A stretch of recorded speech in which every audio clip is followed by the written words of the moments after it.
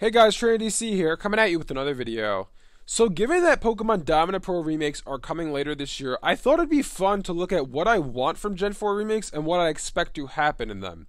So first and foremost, I'm going to start out with Pokemon-wise what I want to happen, and then we'll get into story details and whatnot. So first and foremost, I want there to be new regional forms in Diamond and Pearl remakes. Similar to how we got Galarian forms and Alolan forms in their respective games, I think we should get Sinonian forms in this game. As to whether or not this would happen, I think it is possible that something like this happens. I don't think it's 100% likelihood, but I do think there's a good chance that we'll get Sinonian forms. As to what Pokemon would get them, I think that they should do it basically, given that Gens 1 through 4 are based on Japan, I don't think they should get Sinonian forms.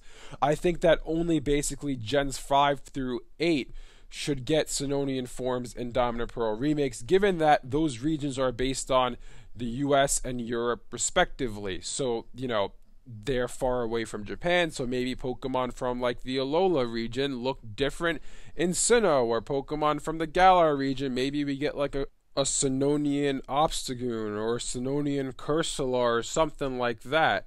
In addition to this, I think that we are definitely going to see a new form to Arceus. I think that Arceus is going to have a heavy role in these games, and I'll get up to that a little bit more later. As to something else I want to happen in these games, I want to see the return of Mega Evolution. I think that Mega Evolution is the fan favorite out of the three gimmicks they've done, being obviously Megas, Dynamax, and Z-Moves. I think it's the fan favorite. I think everybody wants it to return, and I think it should return in these games. Do I think it will? I think there's a low likelihood it could happen, but I don't want to rule it out completely. In addition to this, I 100% believe we are going to get new forms to Dialga and Palkia, and unfortunately, I think they're probably going to be Gigantamax forms, which is something that I really don't want, honestly. I don't really want to see Dynamax and Gigantamax and Diamond Pearl remakes, but I think given that that's the Gen 8 gimmick, we're going to see that, and Dialga and Palkia are probably going to get Gmax forms, and that's what's going to be the cover art. Although I would want instead for them to make Primal Dialga and Primal Palkia as the cover art. That's what I would want them to do, although I fully expect that they're going to do Gigantamax forms instead. The last thing for Pokemon, or second to last thing actually, is I firmly believe and expect that we are going to get the complete national decks in Diamond and Pearl remakes. What do I mean by this exactly? I mean that the remaining 230 or whatever amount of Pokemon are left out of Sword and Shield's code. I think they will be added into Diamond and Pearl's code, and then a patch will be put out for Sword and Shield, so every Pokemon will then be available in Sword and Shield and Diamond and Pearl.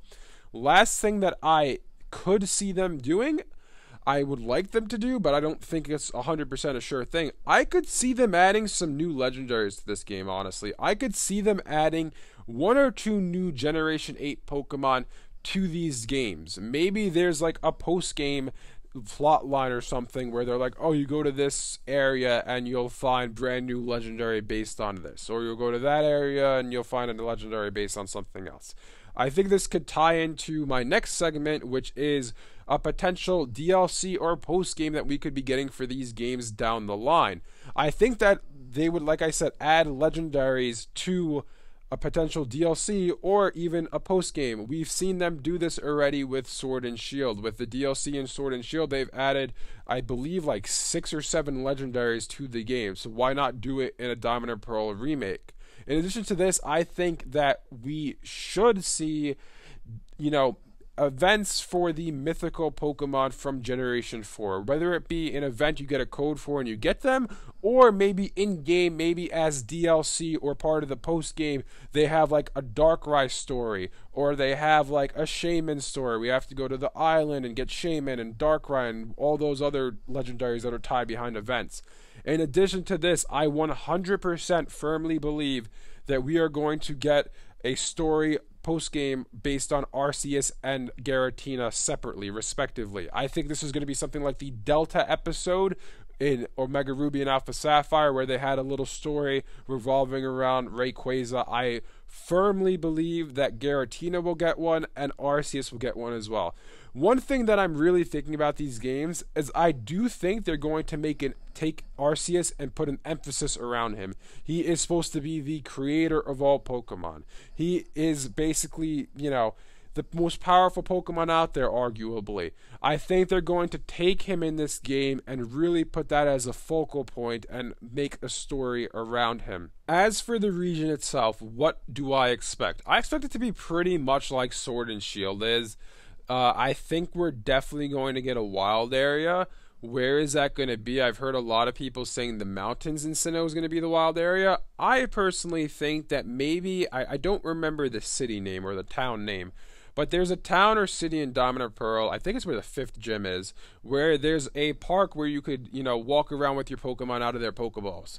I think that might be the wild area. Why not turn that park into a mini wild area or even a full-size wild area? Why can't they do that? And maybe they change the geographics of the region a little bit so that would actually make sense in the region instead of it being like, oh yeah, this park is like absolutely massive, a wild area, Maybe they make that's actually a bigger area in the region and it actually ties into other parts of the region and whatnot as a wild area. Why not do that? I could definitely see them doing something like that. But yeah, that's pretty much what I want and what I expect from Diamond and Pearl remakes. Shouldn't be too long till we get some of this information. Central Pokemon Leaks has said that this announcement will be coming in February, so as I said in my other video in the comments section, expect it on Pokemon Day, February 26th or 27th, depending on where you live. And yeah, we can't wait till then. Anyways, thanks for watching, and I'll see you guys next time.